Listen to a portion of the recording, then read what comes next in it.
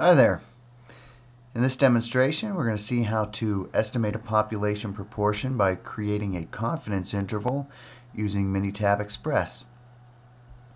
And we'll assume that we have some information about our sample. Specifically, we'll assume that we know how many trials there were and how many successes. Specifically, this came from an example in Chapter 7.3 where people were asked if they could recall a phone number that they had heard, and 474 out of the 1,512 respondents could accurately pick that phone number again. So here we're going to try to find the 95% confidence interval for all people that could accurately pick that phone number. Alright, so this is really easy, but there's one thing you got to be careful of, so let's get started. So if you're at your Home tab, you want to first start by going to Statistics. This is a one sample situation here. It is about a proportion, right? So we click proportion. Our sample data is not in a column. We want to click this arrow and input the summarized data, and it immediately changes the menu of things that it would like you to put in. So here there's the number of events and the number of trials. Now I always accidentally put 1512 for the number of events, but that's actually the number of trials.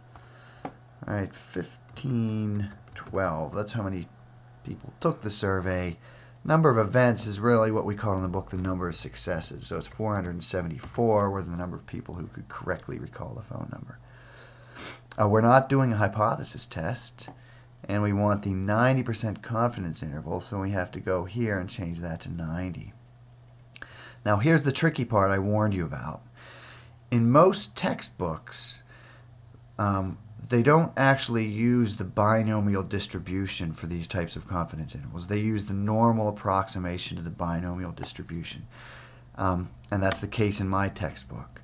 So you need to, if you want your answers to match answers in books and often on homework or tests or quizzes online, where you have to have the same the exact same number, you're going to want to switch this over to normal approximation, right? And so for my course, for my online material, you'll need to do that. Change it over to normal approximation. This exact, which is the default, is actually more accurate, but it's just not used as often. So we're going to go with the normal approximation, and that'll kick out our confidence interval. So you come down here, there's the confidence interval. It's 0.93868 to 0.333116. And when we did this by hand, using the margin of error and let's see, the Z table for your critical values, we got an answer of 0.293 to 0.333. You'll notice those match what we got here with Minitab. Only it was a whole lot faster and a whole lot easier. But you do have to remember, when you're doing this and you come to this phase where you're selecting your options, choose the normal approximation. Right? So that about wraps it up. Bye.